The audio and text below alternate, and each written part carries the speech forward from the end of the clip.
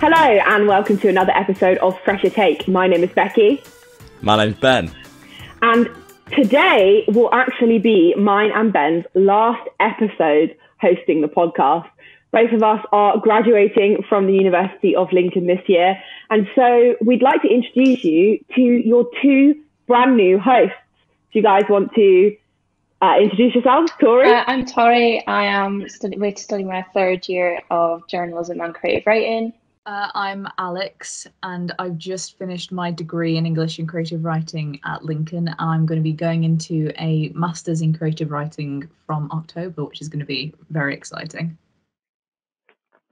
So we figured in today's episode, what we will do is get to know Alex and Tori a bit better, and Ben and I are going to discuss some of our thoughts and feelings about transitioning from uni into what I'm going to describe as adult life. Because that is the only way to describe it. So Ben, how goes the job hunt? How goes post uni life for you? I mean, I know you're still finishing up your masters, but it's going. No, it's going quite well actually. I'm enjoying the whole process of finding jobs because obviously I've been in uni for 4 years. I've not had the need to look for jobs, so it's nice to be able to get out there and start sort of showing the world what I can do, I guess, in terms of media and journalism and stuff. I've had a few job interviews. Obviously none have been super successful. Some I'm still waiting on to hear back from. So yeah, it's going well. We're sort of keeping everything ticking over. I'm still doing things outside of what I would normally do to keep myself occupied and keep myself within the world of journalism and media.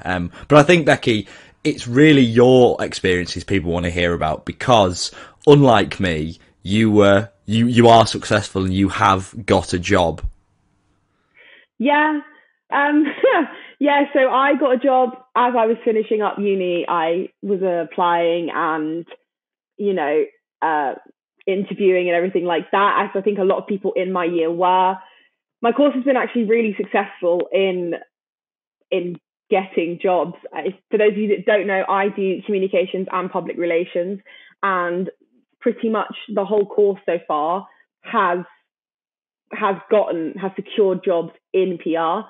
I am currently working for a tech PR agency. It's not an avenue that I thought I would go down, but I think that's another really good thing about job hunting is that it gives you a chance to explore what's out there and see something that maybe you hadn't thought of before and hadn't really expressed interest in. So I'm finding it really fun so far. It is very different, that I cannot stress enough how not like uni working is. It's still a learning process because, let's be honest, you've come out of uni, you barely know anything other than your degree, and the working world is different from a uni environment.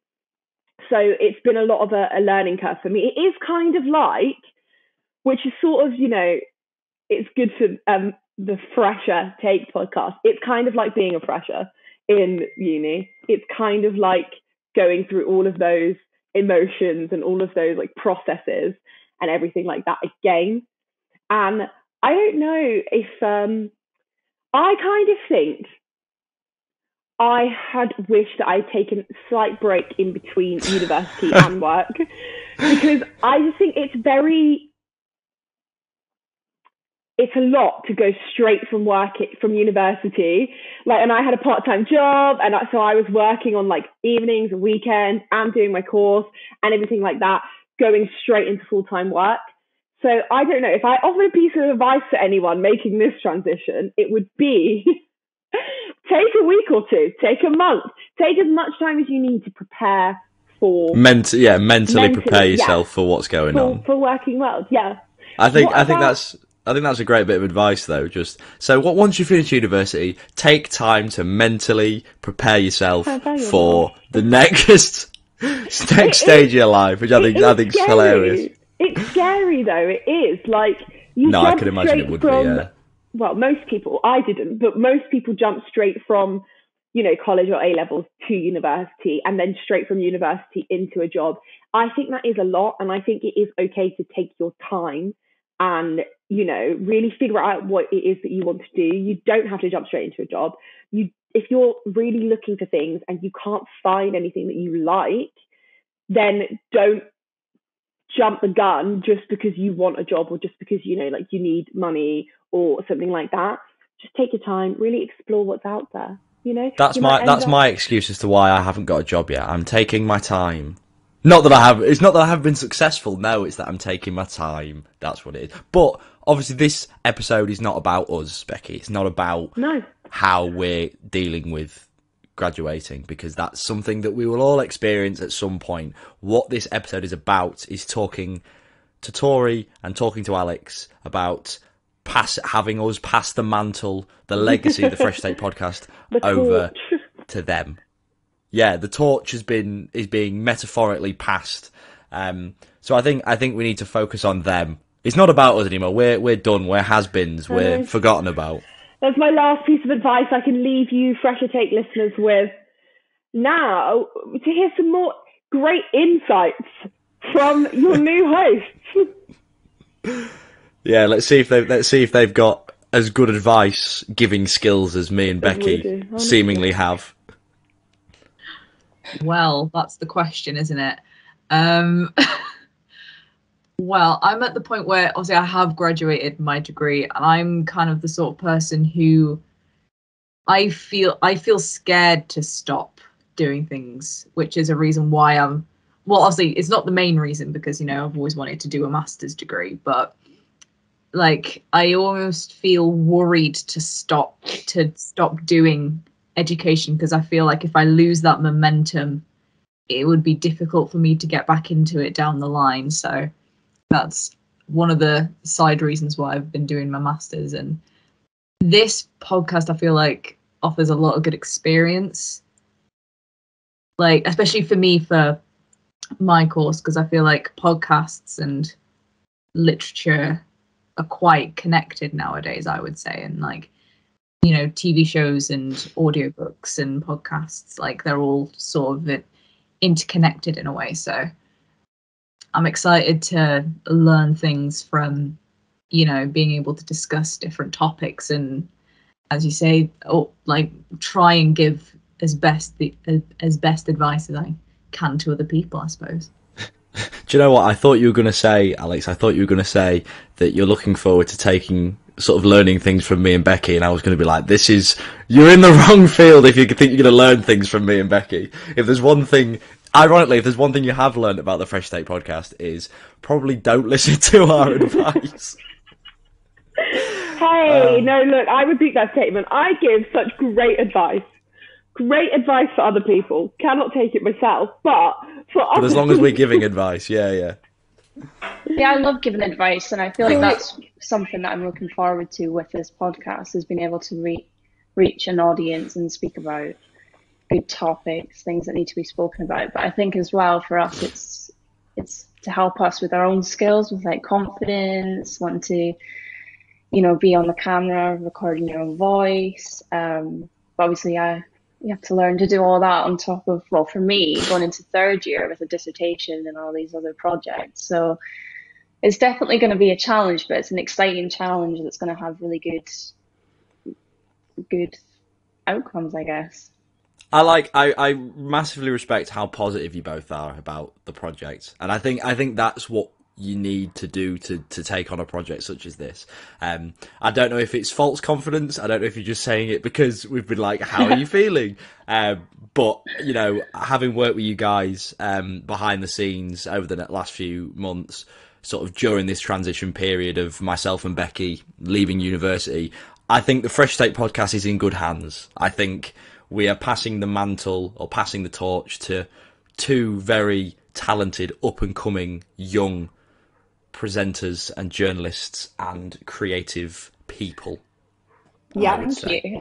I agree with them 100%. 100%. You guys are so open to the process, and I feel like you have various different experiences that will offer such great broad knowledge and broad advice to people, and I think that is what people need. It's time for, you know, a different perspective other than mine and Ben's. And the thing is, the one thing I do feel sorry for you both about is that you have very big shoes to fill. Because honestly. me and I don't think the podcast would be what it is without me and Ben. I really do. I'm absolutely joking. You guys are going to absolutely smash it. I know that, and obviously me and Becky will be keeping tabs on the Fresh State podcast. No pressure. Whilst we are gone. No pressure, guys. Yeah, whilst we're gone, whilst we have left university, I think we'll still be keeping tabs on the Fresh State podcast and sort of just seeing how it's going. Annoyingly, it's probably going to be better than we could ever do, and that will just hurt us massively. Knowing hopefully, hopefully COVID, is a thing of the past, and you guys can get together in person, record in a studio, which is like some of the best parts. Really make some content for student life. Really just show what you have to offer to the listeners, and really elevate the podcast. I'm really, really hopeful for the future of Fresher Take with you guys. Yeah, I think Fresher Take's our little baby, though, isn't it, Becky? Really, because we were there from obviously its conception up to now, and it's kind of like it's good to see that we're passing the torch over to two people that clearly can do a good job, which is for peace of mind, really, and especially for the listeners, knowing that you're still going to get the same levels of high quality banter and great advice from two probably better people. Let's be realistic. So this is where Fresher Take takes off more than we could have ever done, and we realised that me and Becky were the reason that the podcast was failing. So Ben, if you could leave Tori and Alex with one piece of advice, what would you leave them with? Don't do a masters. No, I'm joking. The advice that I would probably give. Yeah, sorry, Alex. It's a little bit too late now, but you shouldn't really have. No, I'm joking. One piece of advice that I would give to Tori and Alex: just have fun with it. Just have fun.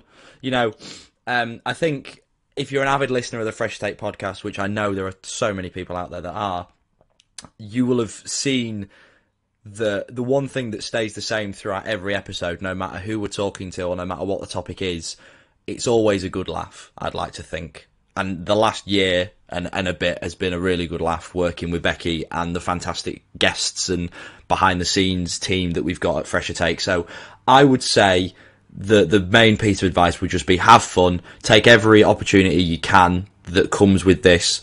Because you'll learn a lot about yourself. You'll learn a lot about your ability to present, your ability to interview, your ability to give advice. And as you guys have already said, it will help you massively in the future with whatever career path you choose to go with. So just have fun with it, enjoy it, and that's how you'll get the most out of the podcast.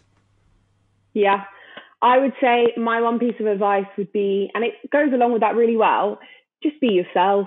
That's the biggest. You don't have to have a persona. You can just be who you are. Your thoughts and your feelings and everything you're going to say are valid. They're your experiences. And the advice you give can only be based off of your experiences or the experience of those around you. Being yourself is such a key to be able to actually have fun on this podcast, to not be scared that something you're going to say is going to be a bit, maybe a bit dopey or, like not completely universal, but based off of just your experience. Just be yourself. That's it. That's just, I don't even know how to explain it anymore. Just be yourself, and the rest will follow, I think. Yeah, I've said some really stupid things on this podcast. Whether or not they've made it into the episodes is another question entirely. But I've said some really stupid things on this podcast, so don't be afraid to. Because if this was a persona, I've messed up entirely somehow. So yeah, no, just have fun, guys. And what are your guys' thoughts on the podcast? And obviously you've said that you're looking forward to the challenge, but is there anything that you're particularly sort of that drew you to this opportunity in the first place? I think for me, like I said before, it's all about, I like giving advice and things, but also it's an opportunity to meet new people because you're going to have guests on. Obviously, I've got Alex as my host and then everyone else behind the scenes kind of thing. So yeah, and it's also about learning because obviously everything's going to be about different topics. So you get the chance to learn about different things you're going to talk about. yeah, I'm quite passionate about, especially mental health and things as well. So it's always good. I always feel like to learn as you go. Life's all about learning for me anyway, for everyone. So yeah, I think learning, meeting new friends, and obviously just the life skills that you'll get from it as well. Yeah, I feel the same, like especially in terms of the meeting new people aspect. Like I was really excited to meet Tori because like especially finding out that we're, you know, part of the same school, so that like we know the same faculty members, which is, you know, really exciting.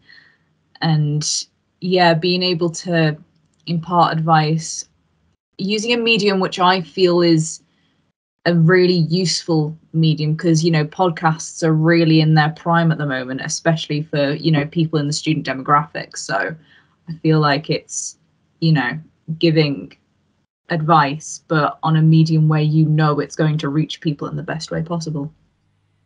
Oh, Alex, you've already said more clever things than I've ever said in the last year. Oh, we're in good hands. Ladies and gentlemen, you're in very good hands. Tori and Alex know what they're talking about, unlike me and Becky, which is literally, yeah. People might be listening to this now going, yes, they're finally gone. They've finally left us. Hopefully that's not the case, but it really wouldn't surprise me. It really wouldn't.